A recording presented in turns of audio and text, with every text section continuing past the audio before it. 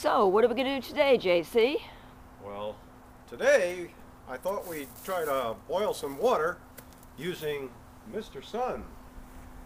Well, it doesn't look like much of a Mr. Sun today, and That's because of Mr. Snow. well, we have Mr. Snow to deal with also. But I figured we'd give it a try, as long as we got everything set up. Okay, Let's lead go me. in the garage and I'll show you what we're going to use to boil Mr. Water. Oh, Mr. With Water, Mr. Sun. okay. Oh, okay. Okay, Mr. Wizard. All right. This is the outside temperature is about 34, 35 degrees. All right. Let's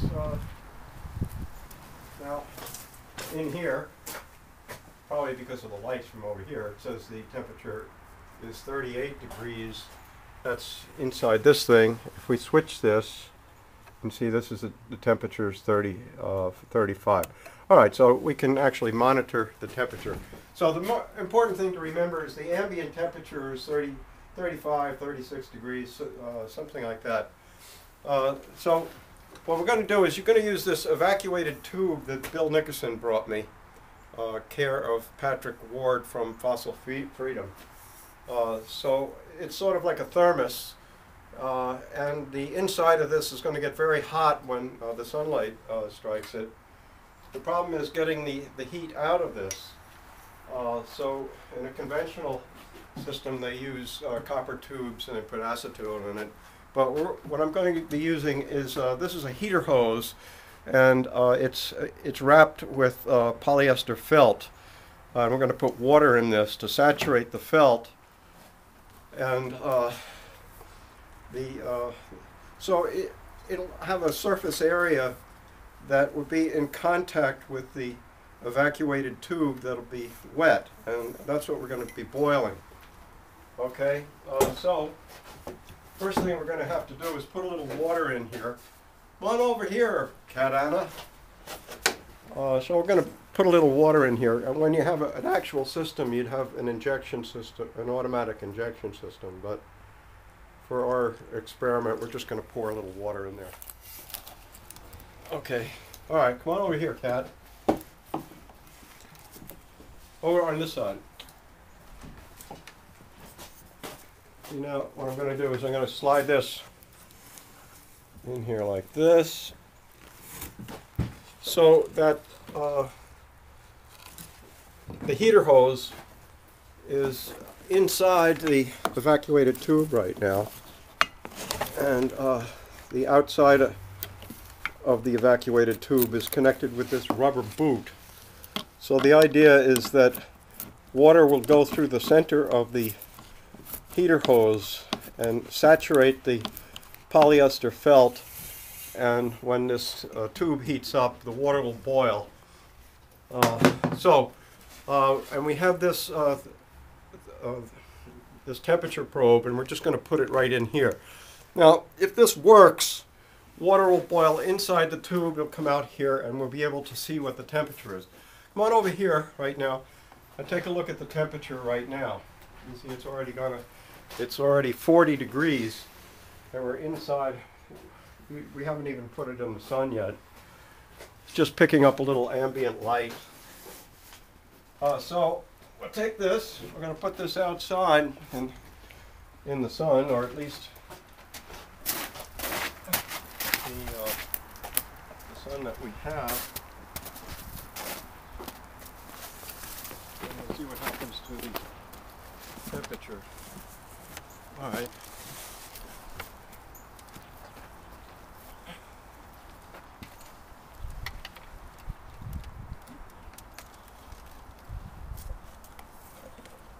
Get this set up here.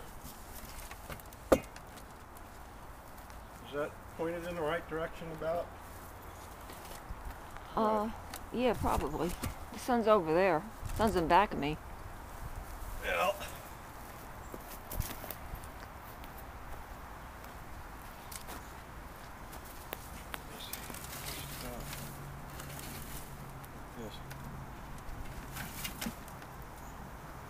Well, I don't know. I guess it's a little more complicated than this.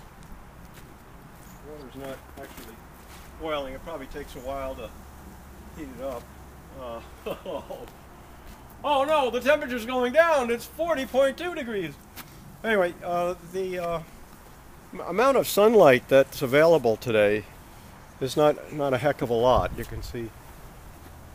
Oh, we have it upside down. There we go. So the amount of sunlight is 278 watts per square meter.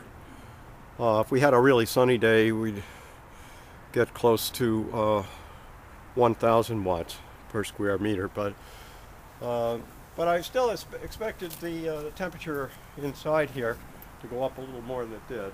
But it might be that we need more sunlight or something else, or maybe the entire theory is bogus. Alright, so if we look at the outside temperature 39, the inside temperature of the tube is 40.2. Well, 40.3. 40.3. Well, the temperature inside the tube won't even register until the water starts to heat up and comes out the top. So it's going to take a while, but I don't expect Cat Anna to stand out here in the cold much longer, but I do appreciate her help. That's very smart expectation. I do appreciate her help. I might hang out for another 10 minutes Cats or so. don't like the cold. Cats don't like the cold, that's right. Alright, so we'll come back to this from time to time and see what happened. You can take one more look at it. You can see the temperature is going up a little. No, it's not. It just went down again. Yeah, it's 41. Oh, 41, you're right. 41.2. This is in real time. This is not, sewn together, as you can tell by the quality of this video. Yeah, we'll do that later. Yeah. Alright, so come back in about 5 minutes and see if it's heated up a little. Okay, thank you. Well, I figured that part of the problem, well, one of the problems is I'm not getting that much sunlight. The other thing is, I mean, this is a V-groove concentrator, so it's not like a parabolic concentrator or a hyperbolic concentrator. So we're not concentrating that much sunlight, but I thought I would get higher temperatures. But the other thing has to do with the placement of the probe. So right now what I'm going to do is I'm going to take the probe and put it right down inside the heater hose, okay? That's where I would expect the steam to come from if we ever did have steam. So we'll just stick it right down in there and then put this little cap on. Now we've got to have a vent, so we use this for the vent, but we'll be taking readings from the center of the heater hose.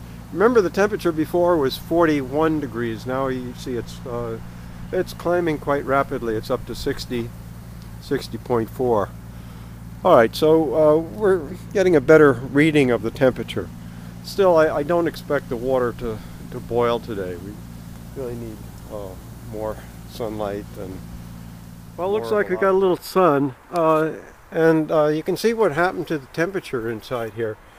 You can see that what that 1 means is that it's over 200 degrees. I don't know exactly what the temperature is, but I'll have to check that another time. It's really cold out here. Let's see what the temperature is on the...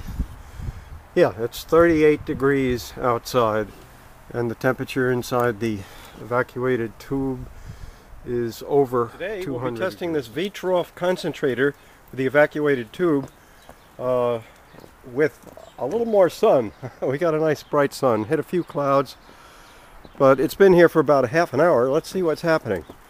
We have a temperature probe inserted inside, but if you look carefully, you can actually see the steam coming out the top. So it's 30 degrees outside, and it's probably got to be about 250 degrees inside the tube. Probably still not quite enough to make a steam engine, but I think we're on the right track.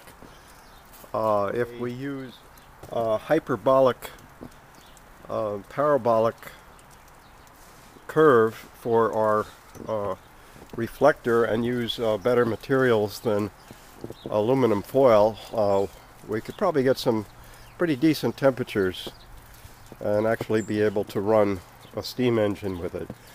Anyway, this is just the basic idea. These are some of the preliminary experiments. From the two mad solar scientists, signing